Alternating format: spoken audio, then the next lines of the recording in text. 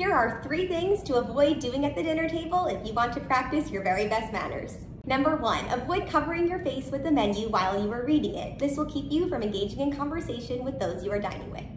Number 2, avoid grooming yourself in any way while you are seated at the table. Instead, excuse yourself to somewhere more private. Number 3, avoid using your phone, especially to take calls while you are seated at the table, out of respect to those you are dining with and those around you. For more everyday etiquette tips, follow along.